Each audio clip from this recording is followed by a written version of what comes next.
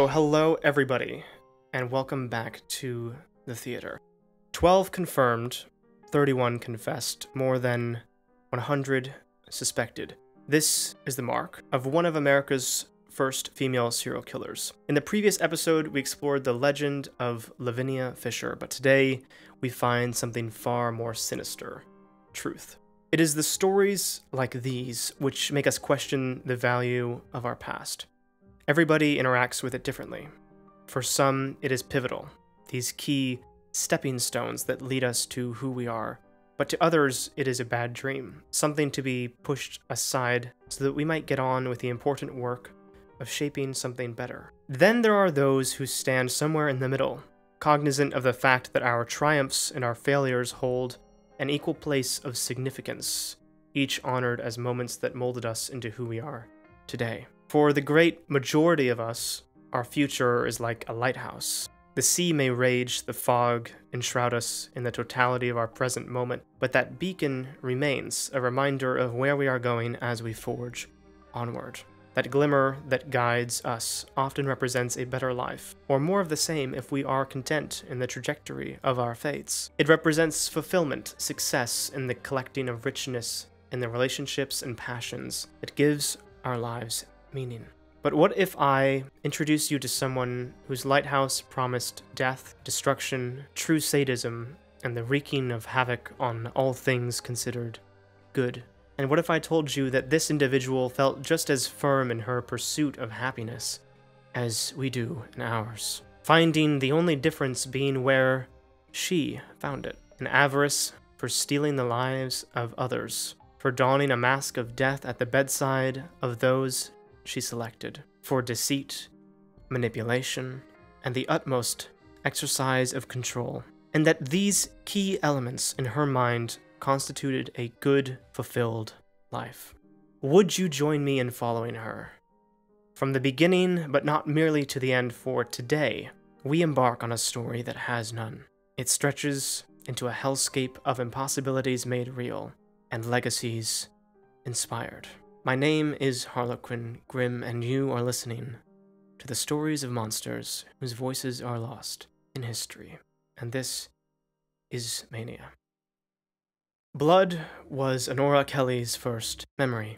At 6 years old, she was just tall enough to see over her mother's bedside, see the handkerchief she'd been using throughout her fever-ridden nights, see the tremors of the bed frame as her mother's coughing fits seized her. Her mother, Bridget, clung to her handkerchief with a cadaverous hand, with blood seeping out onto her palm. Bridget's veins bloomed with azure as her skin became more pale, her eyes hollowed and darkened, and being too feverish to think clearly, Bridget would hold her youngest daughter's face in her hands, unknowingly smearing it with the blood that so seeped out of her lungs. Nora would come to know that her mother's love left a crimson stain, that even something as pure as childhood could run red with tragedy. Soon enough, death approached the Kelley household in the early hours of a Massachusetts winter night. Her long, spindly fingers swept across the bedroom walls as it crawled in through a window, the phantasmic trailings of her robe as icy as the winds that wafted the curtains. Bridget was sitting upright beside her sleeping husband. Death had been courting her for some time now, so when she arrived that evening in the snow-packed silence, it came as no surprise. Bridget knew just as well that she would be leaving Nora and her sister, Delia, to the abusive care of her alcoholic husband. Her hourglass had been upended, the final sands of her mortality to be counted on one hand.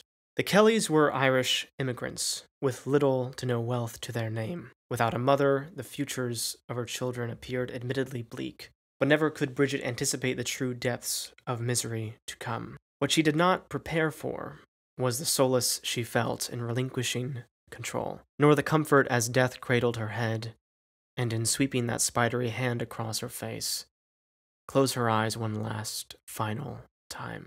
Her hand fell slack beside the bed, the blood-soaked handkerchief falling from her white knuckles. All the while, 6-year-old Nora, having stirred from a bad dream, stood peering through the doorway of her mother's chamber, her tiny feet allowing her to go unnoticed as she watched Bridget's final moments. Nora held her breath, watching death at work, and the fluttering of her great sweeping wings as she departed from the Kelley household. A single black feather would dance across the wintry air and bury itself into the child's heart, and there its roots took hold. Before we continue with Nora's story, allow me to thank the community that keeps this show alive. Without patrons and customers supporting the work of the Grimm Theater, projects like this wouldn't be possible. If you find Mania valuable and would like to contribute a subscription, you'll find yourself at patreon.com/HarlequinGrimm. Patrons enjoy early access, exclusive content, even stickers and prints by Astrid Grimm, depending on the tier. Whether you subscribe or simply listen to the show, I'm grateful for all of you for being here. Now, let's continue with the story. Nora's father, Peter Kelley, was struggling as it was before his wife's death. He was known in town for being an eccentric and abusive alcoholic. The locals even nicknamed him Kelley the Crack, as in crackpot. The following years would prove to be the breaking point of the Kelley family. Peter was a tailor who often took his work home with him. He lacked discipline, responsibility, and the will to raise his children without his wife. All the while, Nora, the youngest child, sat amidst the ruins of a broken household crumbling around her. One evening, she heard strange sounds emanating from her father's bedroom. Instead of the steady thrum of a sewing machine, there were pained gasps and whimpers. Delia joined her sister in investigating to find their father with a needle and thread in hand, hunched over a pair of trousers. The nub of a candle burned beside him, fit to smolder soon. But instead of threading the needle through the pants, Peter was running the thread through his eyelids, as illustrated by the dripping silhouette spattering the wall. Too petrified to intervene, the children watched as their last caretaker spiraled into a blind madness. Delia moved a hand to cover Nora's face, but she swept it away. Once more, a key moment in her memory would be colored by scarlet, this time running down her father's trembling hands. When Peter was finished, he had the same sense he was being watched. Slowly, he turned to face his children. Both eyes were fully sutured shut. The agony was evident in the deep lines of misery on his face. And though historians don't broach the reasons why Peter did what he did, I think, despite all his flaws, he was honest enough to admit that he lacked the courage to see the pain he was causing his children.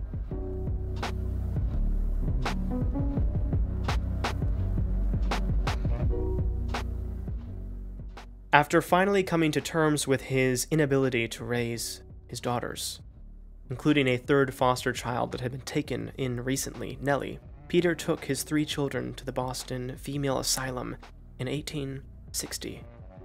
Left in the care of the staff, Peter looked at his children in the arms of strangers, and after having turned away, would never see them again. No records exist concerning the time that Delia and Nora spent in the asylum.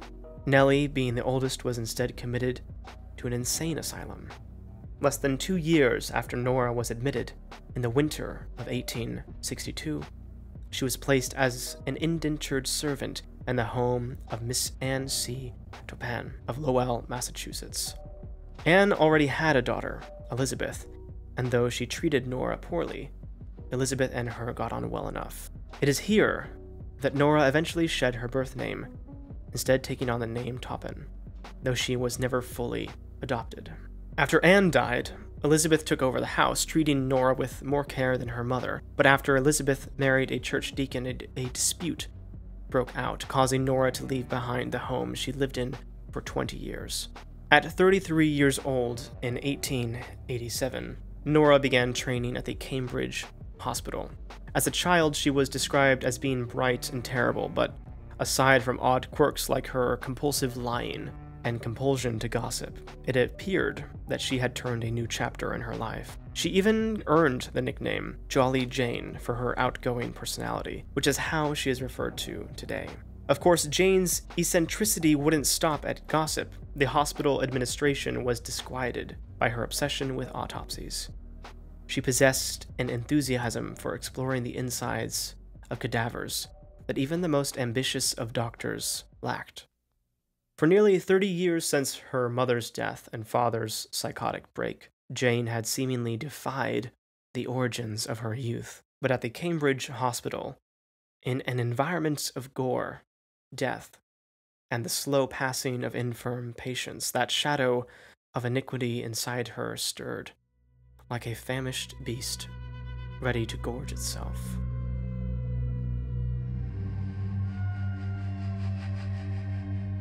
One patient, Amelia Finney, had an operation in 1887. Jane administered a dose of medicine that caused her to lose consciousness. In watching her patient's body mimic something fatal, a sexual appetite rose up in Jane. Thus began a terrible habit of slipping drugs to patients before climbing into the hospital beds with them.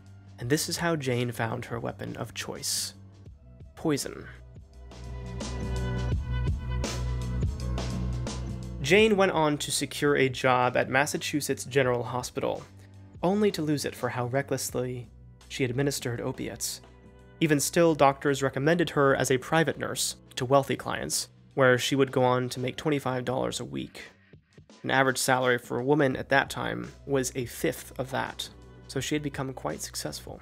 Outside of professional environments, Jane demonstrated all the qualities of a mentally unstable, dangerous individual.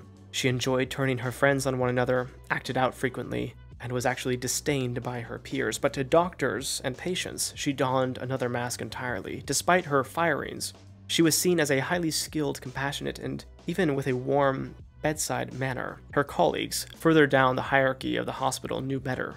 Jane once said openly in nursing school that there was actually no point in keeping old people alive. So say what you might about Jane, she practiced what she preached. Jane methodically befriended her elderly landlord and wife, killing them one by one with poison. She later explained, quite simply, that they had grown feeble and fussy. To her, this constituted their deaths. In 1889, a 70-year-old Mary McLear fell ill when visiting Cambridge. After visiting a doctor, Jane was instructed to look after Mary. "One of my best nurses," the doctor assured Mary, who would be poisoned shortly afterwards. Just a month later, Jane set her eyes on a close friend. She poisoned her with strychnine so as to replace her job as a dining hall matron at St. John's Theological School in Cambridge. And she got what she wanted, but the job itself was short-lived. The administration soon was overwhelmed with complaints of an incompetency and missing money. Elizabeth Toppan, the daughter who'd befriended Jane as a servant, was another key figure. She often invited Jane to visit and stay in the house she grew up in, invitations that Jane frequently accepted. In the summer of 1899, Jane was vacationing in Buzzards Bay. Elizabeth invited her down to the Cape. Upon her arrival, the two reconnected, and Elizabeth admitted of a chronic depression. Jane, ever the compassionate, loving angel of death, invited Elizabeth to the beach for a picnic, and what a lovely afternoon they shared, watching the gentle waters slosh against the rocky shores. The meal they had was corned beef with taffy and mineral water, but while Elizabeth was drinking the mineral water, all the while, another lethal dose of strychnine was being poured. The cruel nature of this compound is that it induces muscle convulsions, but in the dose that Elizabeth took, it would strangle her, a death by asphyxia. So Jane held Elizabeth in her arms, watching with rapture as she gasped the last of her life out. That left, of course, Elizabeth's now widower, Ormel Brigham. She stepped into his life under the pretenses of wishing to marry, to take over the place of the woman she'd just murdered. Within 3 days, Jane did away with 77-year-old Edna, the housekeeper. Ormel spurned her advances. Perhaps Jane didn't quite understand that people weren't exactly in the mood for romance with their loved ones and housekeepers, dropping around them like flies. So that makes sense. Curiously enough, when Ormel ordered Jane out of the house, she was distraught, but not enough to take the widower's life, rather instead her own. But for all her expertise and experience in poisoning others, her own overdose of morphine failed to do the trick. At the turn of the century into the year 1900, Jane rented a cottage in Bourne from a man named Alden Davis. The Davis family is key to this story, and they would come to know Jane well as she was failing to keep up with rent. When Alden's wife, Maddie, came to collect, Jane simply killed her off with a cocktail of morphine and atropine. As she did with Elizabeth, she moved in with Alden, only this time, that widower wouldn't be so lucky. It is here that we reach the apex of Jane's career. From that first indelible mark that death left upon her at her mother's bedside. Over the years, Jane morphed into her own angel of death, exercising ruthless judgment upon those whose final years are already perilously numbered, or those whose love has failed her. She defied her past. A lack of control instructed her to exercise unspeakable power, her own expression of abuse and wanton degrees. After taking care of Alden, Jane moved on to his two married daughters, Minnie Gibbs and Geraldine Gordon, neither of which survived her ability to deceive. What had once been a troublesome renter now became the devastating hand that snuffed out almost the entirety of the Davis family. Jane's safety had always been harbored in the demographics of her victims, the elderly, the sick. She didn't have to so much as lift a shovel to try and hide their bodies, for there was no purpose. When coroners or officials arrived, they suspected nothing. But she'd overstepped her bounds with the Davis family. By 1901, a Massachusetts detective was following Jane keenly. An entire family dead in a year. It was unthinkable. The dead had yet another ally. Minnie Gibbs' father-in-law was just as suspicious. All it took was the consultation of a toxicologist and a judge to order that Minnie's body be exhumed. The investigation was damning. Morphine and atropine laced her system.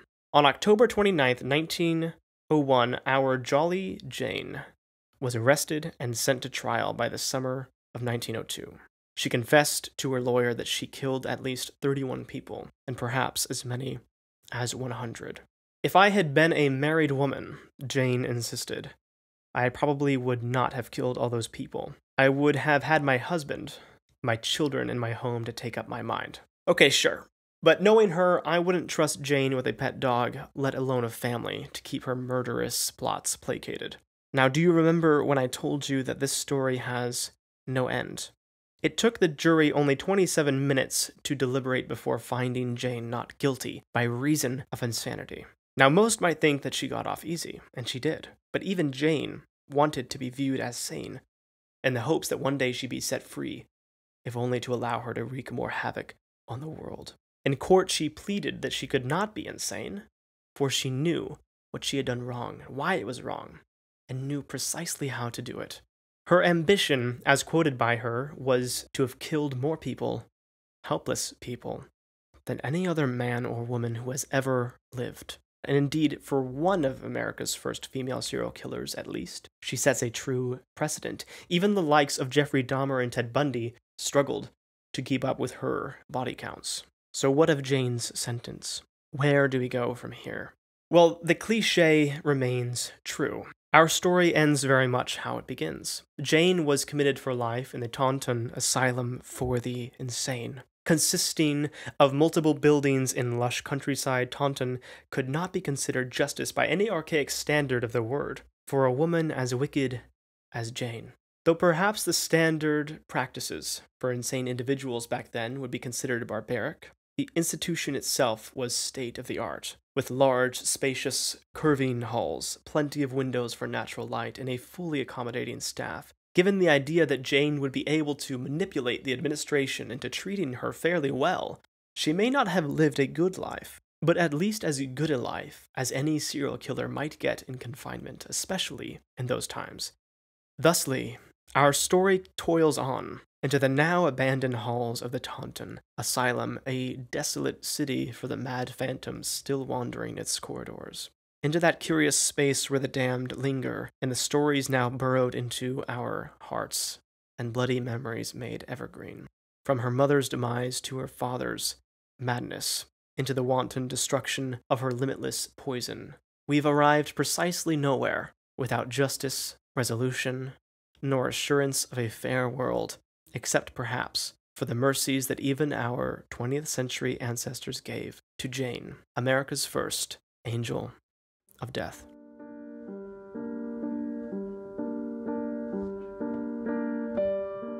Thank you for joining me for another episode of Mania.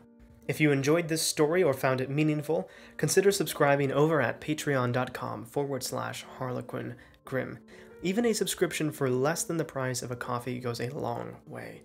I am eternally grateful for the supporters of this show and my patrons, whether you are contributing a subscription, sharing with friends and family, or merely listening. You are helping the Grimm Theater come to life. Thank you. Now, let's continue with the story. The only details that I exaggerated were Jane's earliest beginnings. In reality, Jane was only a year old when her mother died, although she was undoubtedly changed by the air of tragedy, and of course her abusive father. It remains a question if she witnessed her mother's demise with her own eyes. Her father's madness, even his psychotic break involving the sewing of his own eyes, remains a popular account from history, though it would be understandable if the scene involving his eyes being sewn shut was a kind of rumor made real by locals. From there, our story follows with more legitimate accounts from history. All of it does. The quotations by Jane, her motives, her methods, her victims, even the stupefying conclusion that the jury came to. As for the Taunton State Hospital, it was formally closed in the late 20th century. The ruins were kept around for some time before a fire took out most of it, with the rest being demolished rather recently. The scale, the architecture are hauntingly beautiful. And with that, we bring our 2-episode mini-series on America's first female serial killers to a close. It has been my utmost pleasure, and thank you once again for listening, and as always, the theater is ever open to you.